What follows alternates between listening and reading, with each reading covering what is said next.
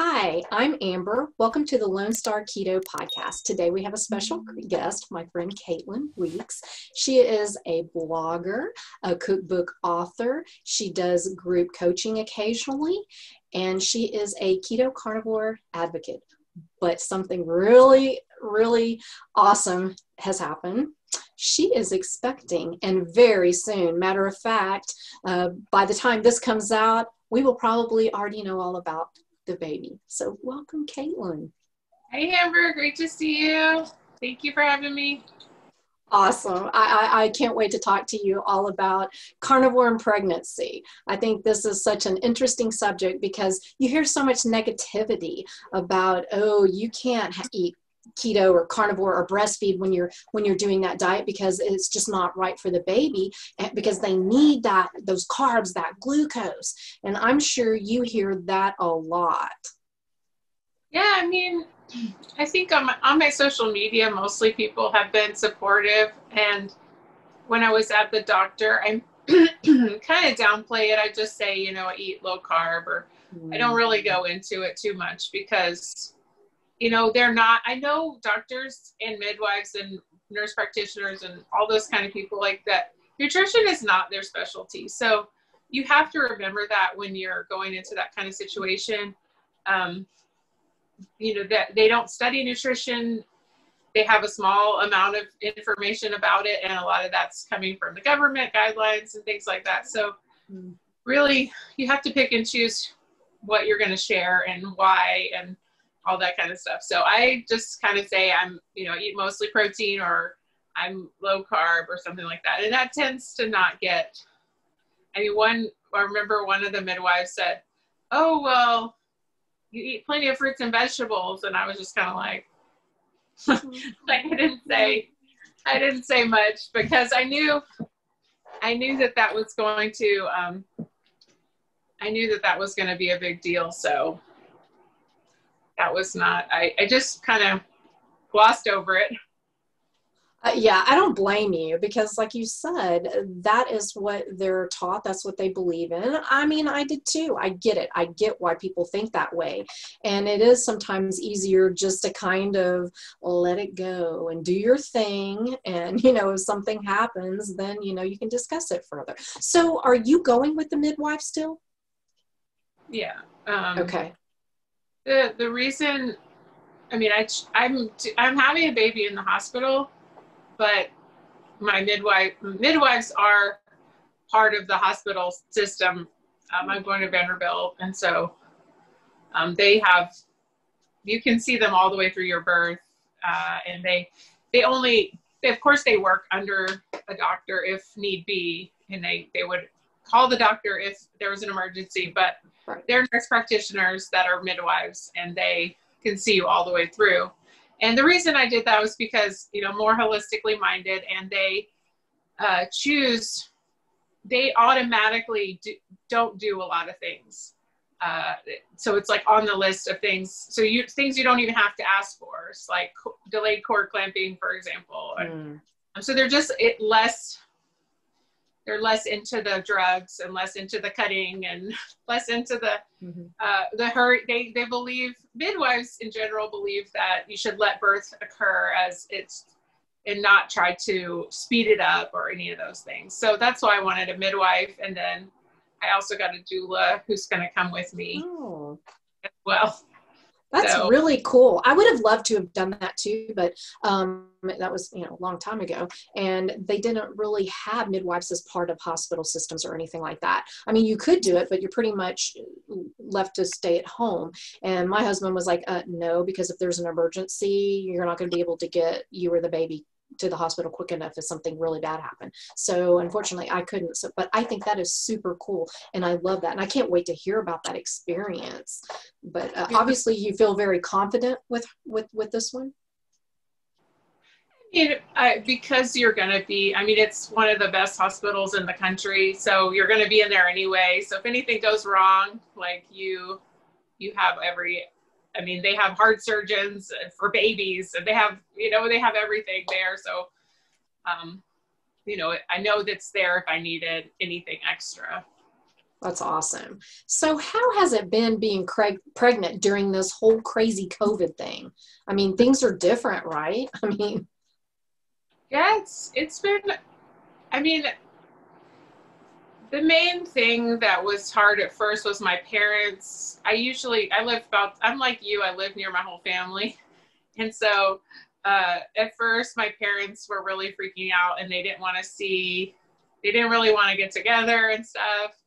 And that was really hard for me because I'm used to seeing them like constantly. And so, but now they've loosened up a little bit and we have like some barbecues in the yard and things like that. So it's gotten a little better and they feel comfortable kind of when you're outside, but they don't really want us inside, which is fine. And so, you know, I felt very isolated at first.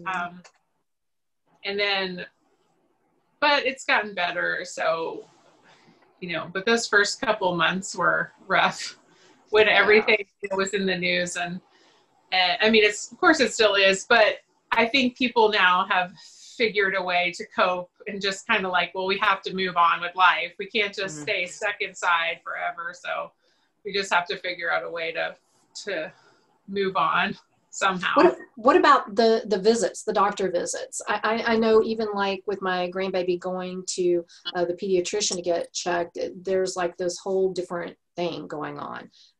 It wasn't too bad. I think they spread them out. They offer some televisits, but I didn't really want to deal with that because they wanted you to buy like a blood pressure monitor. They wanted you to buy like a fetal heartbeat thing to do the home visit. And I'm like, I don't want to buy a bunch of stuff that I'm not going to use. And when you go to the doctor, they space people out so much you don't even see anyone. You only see the nurse or the people in the office that work there. So there's really not, I didn't find it to be very scary. And so I think they've done the way they do it. You're not sitting at where maybe in the past you've been to a doctor and there's 100 people sitting in the waiting room. They don't do that anymore. So it kind of took care of itself. That's not too bad. Okay, so during the birth, I'm assuming they're going to allow your husband in? Yeah, they said they allow the doula and my husband. But if I didn't have the doula, they wouldn't have anybody because she's not considered a visitor because she's certified doula. But so if I only brought my husband, like I couldn't bring my mom or something, for example. Right. So okay. It's good that I had her because it's like I get that extra person. Yeah. I just, that part, that breaks my heart because like with me, I was able, well, I mean, with my daughter, when she had my grandbaby, I was able to be in the room. So was my husband. And so there was 3 of us, you know, the father and then the grandparents in the room. And that was so incredibly special. So I was wondering how much of that is allowed right now. I'm assuming not, obviously. So, you know, that's kind of sad, but I'm glad at least you get your husband. I mean, I've heard so many horror stories about hospitals, you know, nobody gets visitors and et cetera, you know, in some areas. So I'm glad that, you know, you have that. Yeah, I mean, I would freak out if I couldn't do that. And, you know, since my parents are older, they don't even want to, they kind of don't want to go to the hospital anyway. So, yeah. Yeah. Okay, so that worked out okay. Well, good. I'm glad you're going to have somebody with you and plus an extra person. So that's all good. Yeah. Okay. So you have battled with Hashimoto's. And how has that played into the pregnancy? I mean, has it gotten worse? Has it stayed the same? Have you noticed any difference? Well, I've heard this from other people. I mean, I think your body kind of naturally suppresses some of your autoimmune symptoms and stuff when you are pregnant because your body kind of puts the baby first as far as nutritional needs and all that. And so it'll take from you and give to the baby, whatever. So you're always last, as far as I understand. I saw my antibodies did drop some, which is weird because you'd think maybe they would go up because you're having more going on in your body or something. but they were down. I only tested that once, and it was maybe a month ago.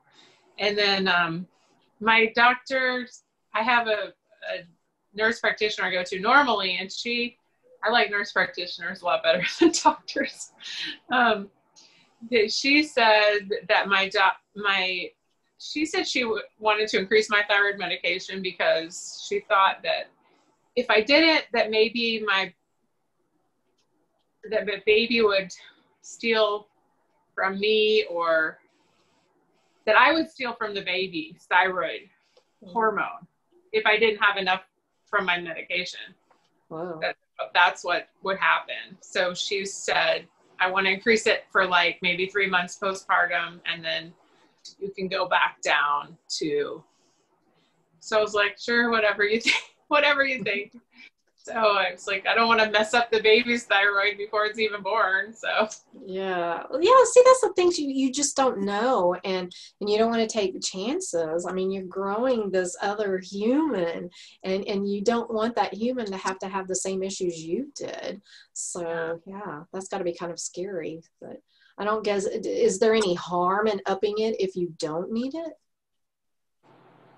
I mean, it wasn't a lot. I don't know. She really is a thyroid expert, so okay. I kind of yield to her because I've been going to her for about 2 years or so before that. So, and I've been feeling the best that I have felt in 10 years since, doing carnivore and seeing her and stuff. So awesome. I just kind of listen to her. So do you still feel good? I mean, obviously you're probably going to get tired quicker and the typical pregnancy things, but I mean, do you feel inside like you still feel good like before you were pregnant? Yeah, I mean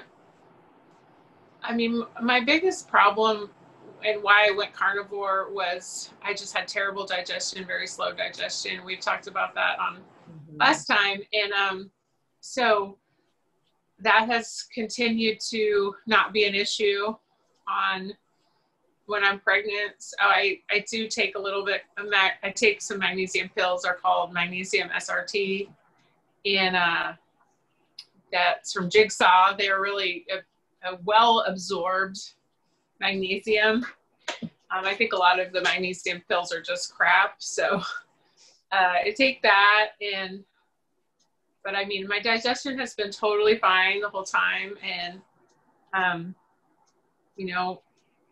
my energy is pretty good. I mean, I didn't get morning sickness. I kind of had an aversion to red meat in the first maybe the first 6 weeks. I think I didn't feel anything different. Then the second 6 weeks, I felt like I didn't want to cook red meat, or I could, like, if it went through Wendy's, I could eat a hamburger if somebody else like handed it to me, but I couldn't make it. You know what I mean? Like, but then that went away after my first trimester. That went away. So that first trimester, I ate more chicken and fish, and I ate a lot of goat cheese. And we were in Florida in February, so we ate a lot for the whole month of February. We were in Florida right before everything changed.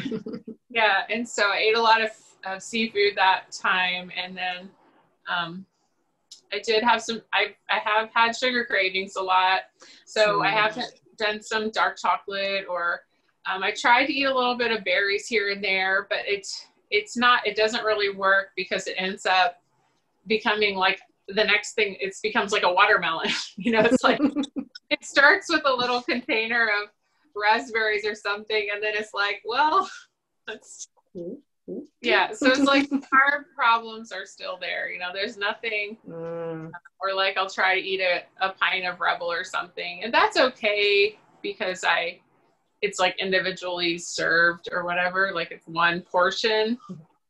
But the problem is I got super congested whenever I eat dairy, and even on pregnancy, it's way worse. So like I will have to literally sit up in the night and cough and cough and cough.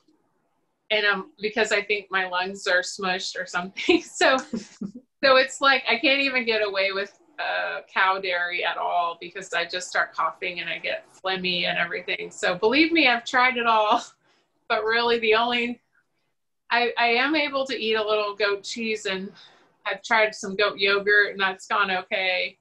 But really sticking with the carnivore food, at least all animal foods, makes me feel the best. I've tried a little bit of chocolate, but sometimes even dark chocolate will give me like leg cramps. I tried a little bit of lettuce. I got horrible leg cramps just from a tiny bit of like romaine. Wow. So it's like, it's not worth it. And because when you're pregnant, and I mean, in all of life, but your sleep is the most important thing. Mm-hmm. So if I'm like, if I eat this weird thing, is it going to make me not sleep? And so you have to like weigh it out in your mind. Like, is this worth it? So and usually it's not worth it. So, like, I'm just going to stick with I haven't been as much into steaks. I really like ground beef during pregnancy. For some reason, I mean, I can eat of course I can eat a steak, but it's not that bloodthirst that I had before. But I love the ground beef, of course, fatty ground beef, probably my favorite food, eggs. So that's what I eat mostly. That's very interesting. I was going to ask the question of, did you have any unusual cravings, like something you normally on carnivore would not want? I've eaten some pickles, like, but I think, maybe that's an electrolyte thing, why people crave pickles. It seems like that would make sense. Because, some people just drink pickle juice as electrolyte drink. So that would be, so I did a video about reintroductions, because I tried so many different foods since I've been pregnant to see if I could tolerate them. And then I would see what happened. And really the fruit side seemed to have less. So anything like cucumbers is a pickle. Avocado seems fine to me. Some people get a histamine reaction from avocado. And like I said, the fruit doesn't seem to upset my digestion. It doesn't seem to give me pain, but it totally screws up my blood sugar. So yeah, that's very interesting. So if you are reintroducing things, I would stick on the fruit side, because vegetables they give me horrible pain, either like in my back or my legs or something like that. So, and that's really weird. But I hadn't really done much, and I hadn't tried many foods before because I had been strict carnivore for so long. So I think it is interesting, because people always ask you that about reintroductions and stuff. And it's like, well, you try it, but you won't feel good. You won't feel good. Well, now you know.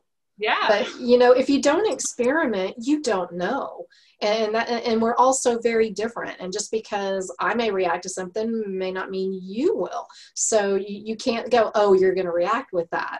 So you have to experiment. And so many people want you to just tell them that. And it's like, you can't, because we're all so different. And you've kind of done the experimentation now. Yeah. So do you plan to breastfeed? Yes. Definitely. And when the baby is old enough to actually be able to eat some food, how are you going to feed the baby? I mean, besides breast milk.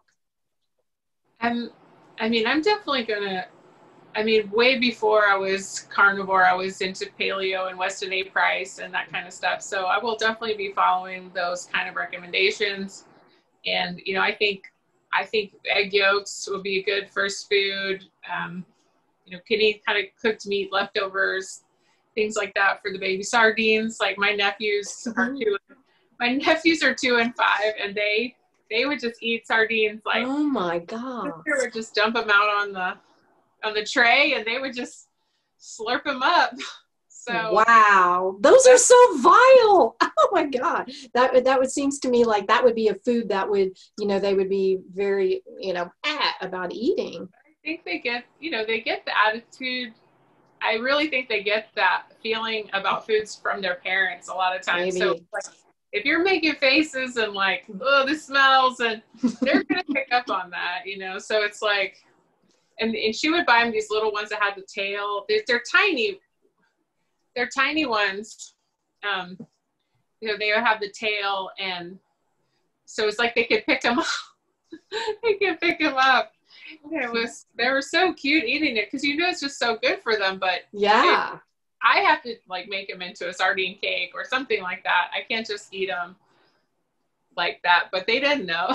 You know, they don't know the difference.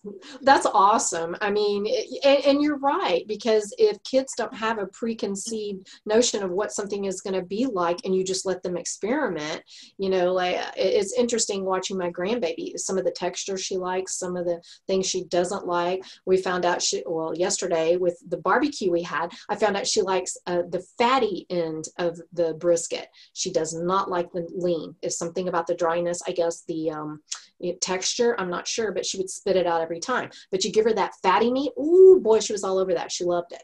And of course she had to have a little piece of pickle along with her meat too. I'm not sure what that's about, but oh, yeah, kids need so much fat. I think that's one of the biggest things, biggest missteps of the 80s, 90s, and you know, later, that giving kids skim milk and that kind of thing is so horrible for them. And I mean, I grew up with eating margarine, and I don't think the only good fat I had was like ice cream, you know, because it has full fat in it, you know. But then you get frozen yogurt, and it's like your brain is just starving for fat all the time, and you feel horrible all the time. So I think giving kids that access to the real fats and just fatty meats is definitely what I'm going to do. And I will definitely will not be giving them cereal or anything like that. If, you know, later on when they get older, it's harder, you can't control what they eat and stuff. So I'm sure they're going to get whatever out in birthday parties or things like that. But those first few years, I think you can really make a difference. Yeah, I totally agree. So you're not going to be giving them cereal and those little teething biscuits and the little cheese puffs and the little cereal. Yeah, I cringe because I did that, because that's what you're told. That it's baby food. It's right there with the baby stuff. They wouldn't be selling stuff for babies that wasn't good, right? Oh, I could just die now, but I mean, you know, you don't know what you don't know. But now you do, and I'm glad you're not gonna, your baby's gonna, you know, have a great head start for sure. So, oh. Okay, so I was kind of going through some stuff about pregnancy and eating carnivore and etc. And I came across this one statement that I thought was, oh my goodness gracious.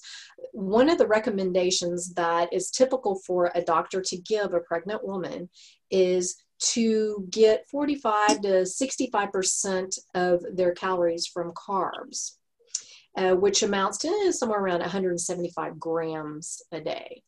What's your thought on that?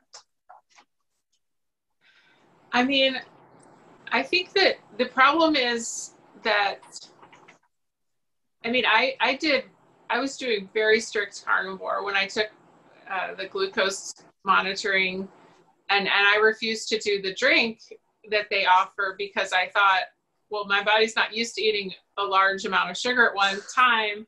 So I was afraid I would fail, and then I might have to do subsequent testing or, you know, be labeled as a gestational diabetic. And you don't want that in your chart, you know. And then, so I said, I mean, I was shocked at when I said, I'm just going to do my Keto Mojo at home. And I did it 4 times a day for 2 weeks. And they said, just send us the data, just write it down in a document and then just send it to us. So I did like, I would just do various times. I mean, they told me to do it 2 hours after meals, but I couldn't really keep up with that. So I just kind of did like morning, midday, and afternoon and night. And the thing was, my blood sugar barely moved over 100. But I just can't imagine if I was eating standard American diet with 200 to 300 carbs, how I would ever pass that, I don't know, because I know that I would be diabetic if I hadn't have started a low carb diet 10 years ago. I would be diabetic by now.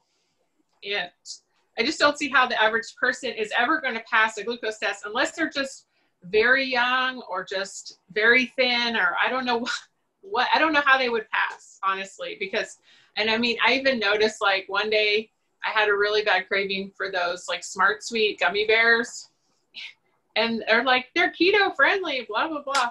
So I ate them, and then like my blood sugar, I think, shot up to 130. Wow. And I was like, okay, I mean, there you go. There's your evidence, you know. It's like, normally my blood, like I told you, it did not even go over 100. And then all of a sudden it shoots up to 130 right after I eat these gummy bears. And I was like, which I mean, I love the taste of those, but, you know, what if I was eating that kind of stuff all day long? You know, I would never make it. And so it just showed me like what I'm doing is, I mean, you're asking me to pass this test. So obviously it's important. It's such a contradiction, you know, but yet you want me to eat 200 carbs? Well, it makes no sense. How am I going to pass your test if I eat what you say? Like, the evidence is right here on the meter, you know? It's crazy. I agree. It blows my mind. When I read that, I was like, well, I don't know why I would be surprised, because I mean, you know, the typical person, that is what they eat. So, you know, I actually am a little surprised that it wasn't higher that they recommended, because you always hear stuff like, oh, you know, the baby, they need the glucose, the sugar, and etc. So you need to be sure to eat your carbs and the healthy whole grains and lots of fruit and stuff like that. Maybe if I had gone to a traditional doctor, which I knew better. So I think by steering away from that, I avoided a lot of that confrontation or, you know, that pushback. Yeah, and you're lucky, because I think, but again, like you said, you don't really broadcast it. You don't say, I only eat meat primarily, you know, that kind of thing.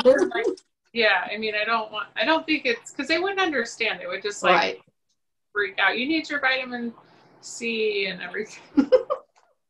Yeah, we know how that goes for sure. So what have you had people tell you, you know, as far as advice that, you know, like eating raw eggs and, you know, all that kind of thing? What have you been hearing? I mean, I think just like with the rest of the nutrition information from doctors, I think a lot of that stuff is out of date. And I also believe like the idea, I believe in the idea of food quality over the idea of some of those contaminants that they're worried about, or the conditions that it might cause. So I wouldn't eat a conventional grocery store egg, but I would eat an egg. Like, I would make a hollandaise sauce, or I would put an egg in a smoothie or something that was a pasture raised egg from a farmer. I wouldn't have any qualms about that, you know. Or I bought this sushi tuna that is sashimi grade tuna that's previously frozen, for example, and made kind of like a tuna sashimi plate. And it's like, because I know that was, I wouldn't maybe eat it right off the fresh part, but since it's frozen, that's what they do at sushi restaurants, you know. So it's like it has that middle step that kind of kills whatever may be in the fish. So I feel confident with eating that. Or, you know, if I buy cold cuts, I might buy a good brand like Applegate or something like that. Whereas, you know, I wouldn't buy just like the Kroger brand or something. So I think if you're focusing on the quality, to me, that overtakes the suspicion that there would be some foodborne illness or whatever they're worried about. So I think if you just use your common sense, you can make better decisions. I mean, I think fish is a really good food for pregnancy. We have to get our omega-3s and stuff. So, you know, and I had a craving for a while for a lot of raw fish, and, you know, I just listened to my body. And if that's what I wanted or sounded good, I was like, I'm going to go for it, you know? Yeah, so long as it fits in your idea of what good health is. I mean, it's a little bit different if you crave something odd, like, you know, eating dirt or something, then you know there's something not quite right that you need to address. And I did have some weird stuff like that. And so apparently I was nutrient, you know, deficient in something. But, you know, as long as you're not doing weird stuff like that, I see no reason why you wouldn't listen to your body, because your body is very attuned. You know, your mind and body work together because you've got rid of all that other mess. So you know, and yeah, I would definitely, but this seems like I'm not wanting fish as much now. I'm mainly just wanting like ground beef or eggs and I mean, a lot of salt and electrolytes. I've been taking my Redmond drink, which I love. For sure. So, you know what I think is funny that you mentioned that I forgot to bring up is you said you had this aversion to red meat for a little while. So did Nisha Salisbury. She said the same thing, and I think it was about the same timing as you. I wonder why that is. Any ideas? I heard it's because like maybe your progesterone goes up really high and that makes you have aversions to certain foods. But then maybe it levels out or something like that. I would get also if I missed a meal in the first trimester, I would get really nauseous if I missed a meal.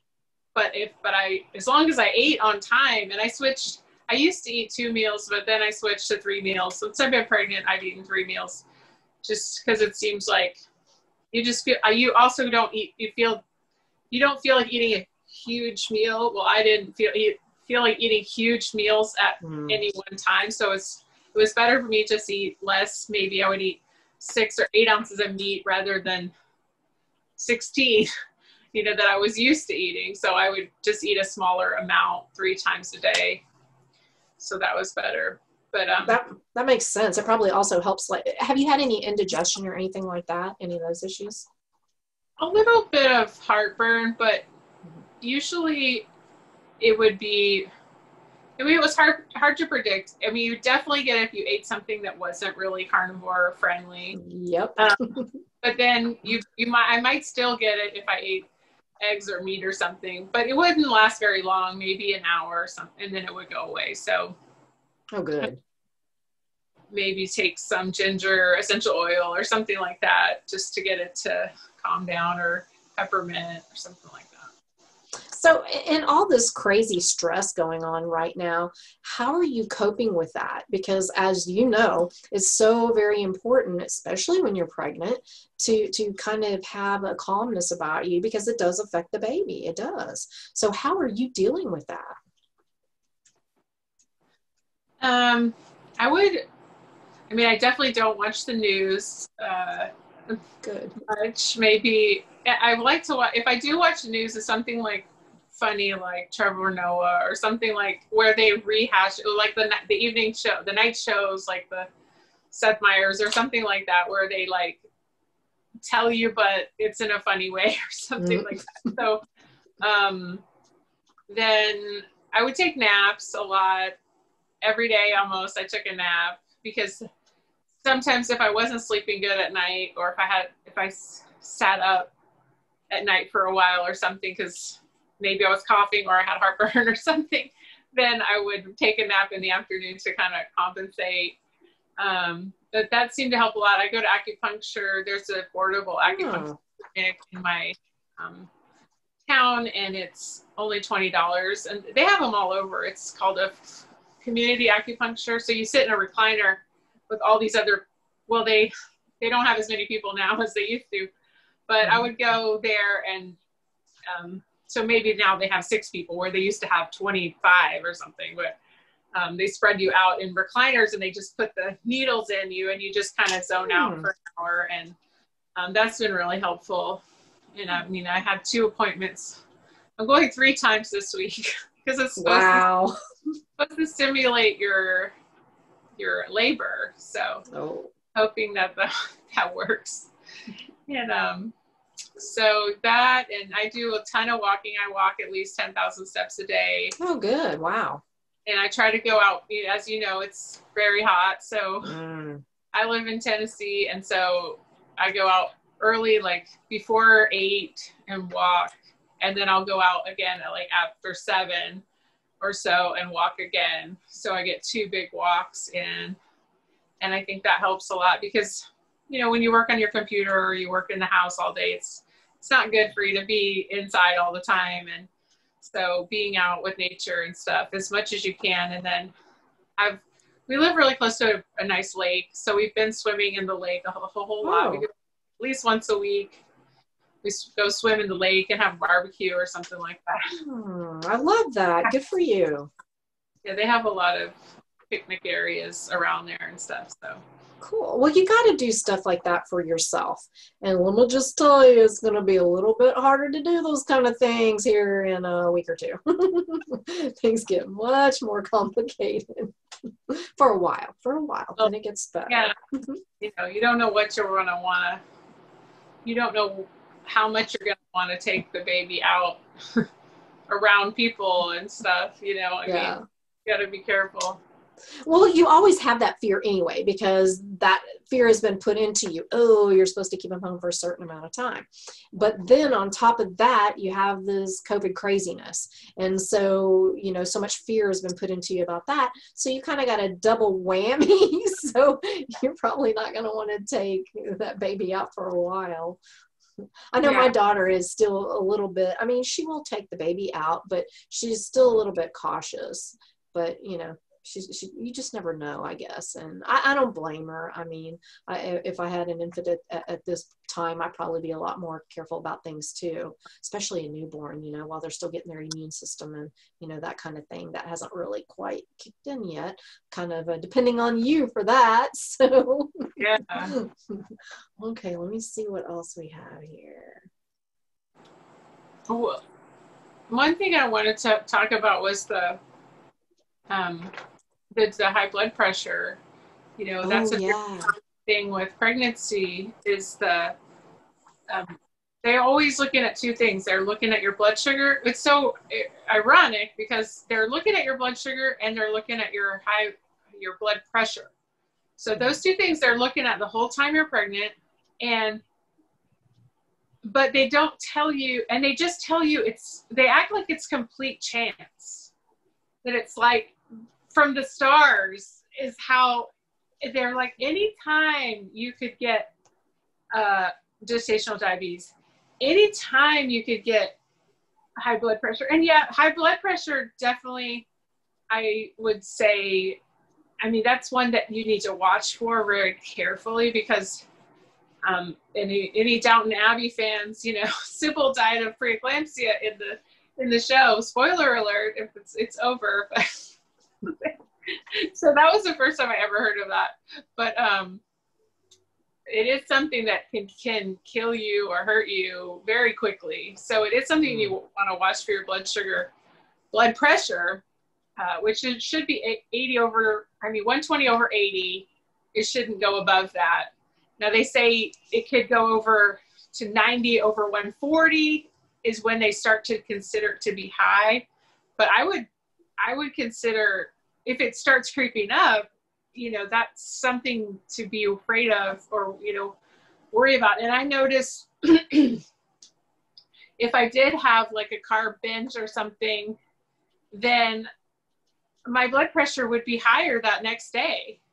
And it was like, that's really weird, that, it affects you that quickly. Yeah. Our bodies are so sensitive. So I just can't stand it when people act like it's not dependent on what you eat, because it really, really is. Because my blood pressure this entire pregnancy has been under the 120 over 80, like, in the 70s and 111, that kind of thing. And so it's like, if I can see it immediately after I eat carbs going up, then I know that is something to watch out for. And I just think that for some reason, there's no personal responsibility as far as what I see in pregnancy. It's like, oh, it can happen at any time. Like, for both of those things, it's like, yeah, it can, but there is a lot we can do about it. And I've mentioned that, and they're like, oh, no, it doesn't matter what you do. And I'm like, and a lot of people that have gestational diabetes when they're pregnant, it is, I believe, a determining that you might have it after. It's not just like it just happened then. Like, no, it's a sign that it's something you need to work on. And I mean, no guilt or anything like that, but like, your body's sending you signals, and so it's like, take the hint.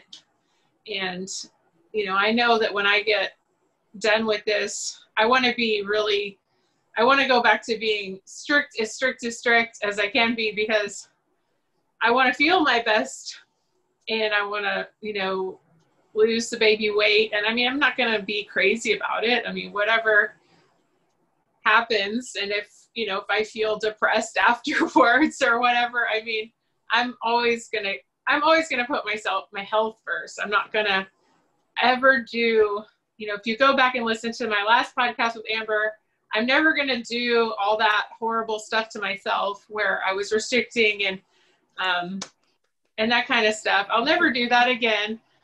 But, as long as I'm happy with what I'm eating and I'm full and satisfied and I feel like I'm getting my nutrition in, then I will, I want to be doing carnivore really strictly, because I want to go back to feeling the best that I did before I got pregnant. So,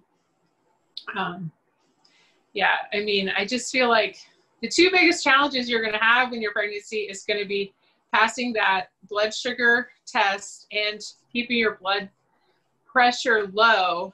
And so your nutrition is going to have a huge impact on that. And, don't believe that you can't impact it, because you really, really can. You do have some control. Yes, there are factors that you can't control. Okay, fine. But like you said, where is the personal responsibility? Not only that, but you have another life you're dealing with here too that could be affected. Nutrition does matter. But, we don't know what we don't know, because like what you said, that's kind of the attitude is, oh, well, if it happens, it happens, but we have to deal with it. But we're going to watch it. We're going to do these tests, whatever. But there's nothing you can do. That's baffling. Now, no wonder people don't know that. It's not their fault. It's not about shaming them, but the information is just not there. I mean, it is if you dig for it. Yeah, you have to, just like every other thing in every other health journey you might be on, you have to be your own advocate and speak up for yourself. And yes, they give you the idea like, just don't eat salt. It's like, that's not the thing. I'm like, and they did say drink a lot of water. Well, I mean, I do that anyway, so I can't imagine that anybody could make it through pregnancy without drinking a lot of water. That seems insane, because no. But yeah, if you're drinking Diet Coke or Coke all day, you're going to be feeling pretty bad. Yeah. No. That's so much junk in there. Can you just imagine?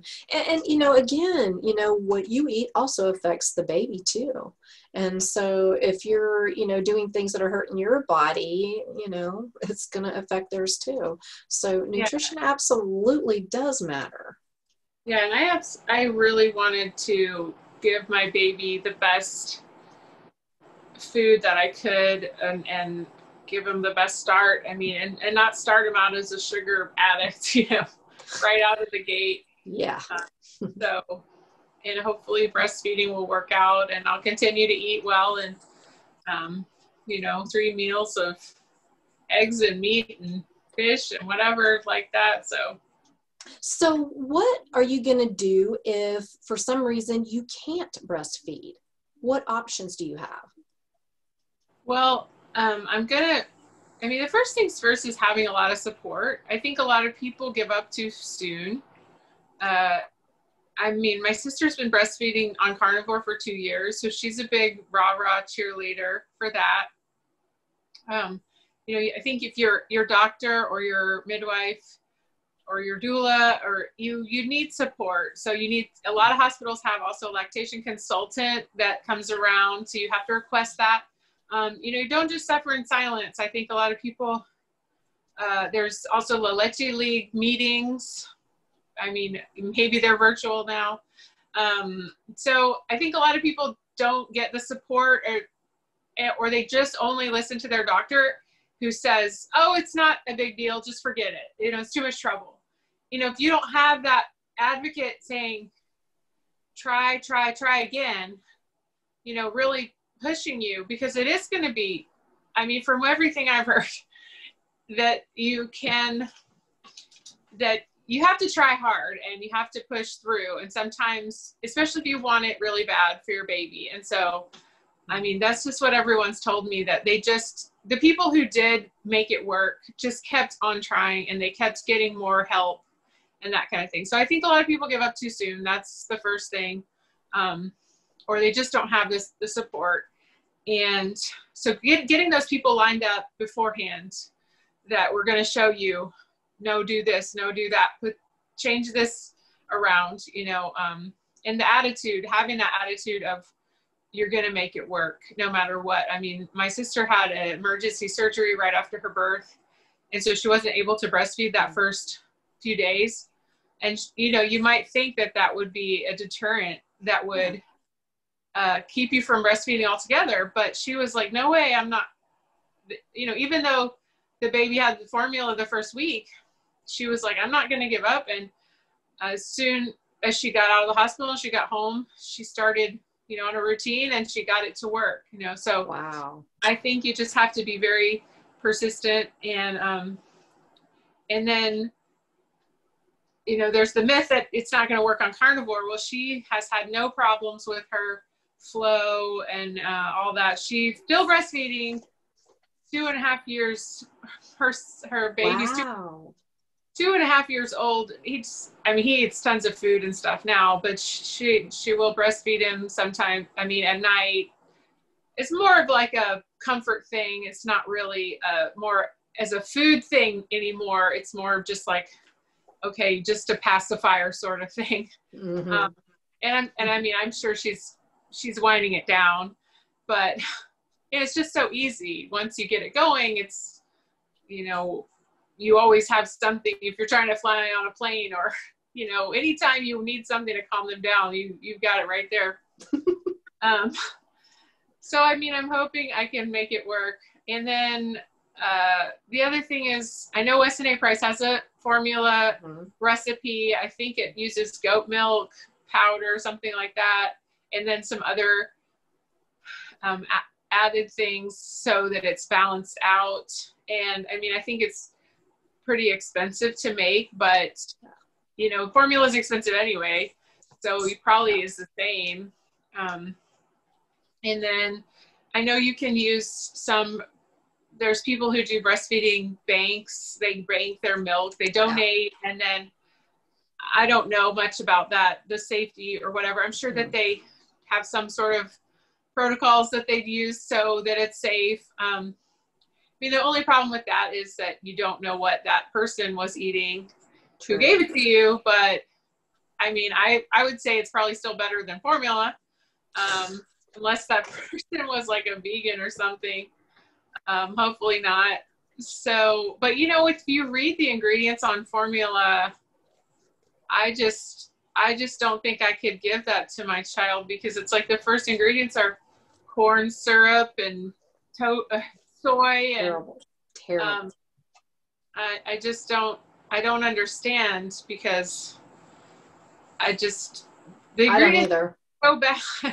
And I think also getting involved, just like with carnivore, it's really important to get involved with community and talk to other people, other moms. What are they doing? What's working for them? That kind of thing, because some people have a lot of knowledge, and you just have to tap into it and get involved, and you can solve a lot of your problems just by having those supportive people around you. I could not agree with you more. And speaking of which, if you could give a simple advice to somebody who is pregnant or wants to be pregnant and eat carnivore, what's some advice you would give them? I mean, I think this would apply to any new carnivore person or an interested person. Like, just don't get so wound up in the minor details. You know, just eat fatty meat, eat eggs, eat fish, eat whatever you like. You know, animal foods are the highest in nutrients that we have on earth. So, you know, you don't have to worry that your child is not going to get enough. If anything, they're not getting enough on a standard American diet. They're going to come out being depleted in some way. So carnivore is going to give them, carnivore or keto or, you know, an ancestral template type diet is going to give them the best start in life. And for you to be strong, to carry the baby the whole time, and to keep your blood sugar, to stay out of trouble with the doctors. It's all there. So just don't get caught up in all the little things, and don't doubt yourself. Just know that, you know, if you're eating nutrient dense foods, you know, mostly animals, you're going to be on the right track. And don't worry about macros or how much you're eating or anything, because it'll pretty much take care of itself. Love it. Perfect. So thank you so much for joining me, Caitlin, and I love hearing your story, and I cannot wait to meet the little one, and it's going to happen really soon, and I will have all the updated information below this. Like I said, more than likely before this comes out, she's going to have the baby, so I'll add some pictures or whatever else below that she'll have. And while you're here, subscribe to my channel and then go follow Caitlin. She has got a wealth of information. She's an awesome person to follow, so definitely. And thanks again, Caitlin. It has been a blast, and good luck. I'm going to be anxiously waiting. Thank you, Amber. You've been a good friend this whole time, so I really appreciate it. And yeah, we'll see the baby soon, so we're really excited. Excited. I'm coming to Nashville. I really am, because I'm going to see the berries and I'm going to visit with you. But I've been waiting for all this COVID stuff to get over with and for you to have the baby. So there you go. I'll bring something really cute. So I'm ready. Bye, Caitlin.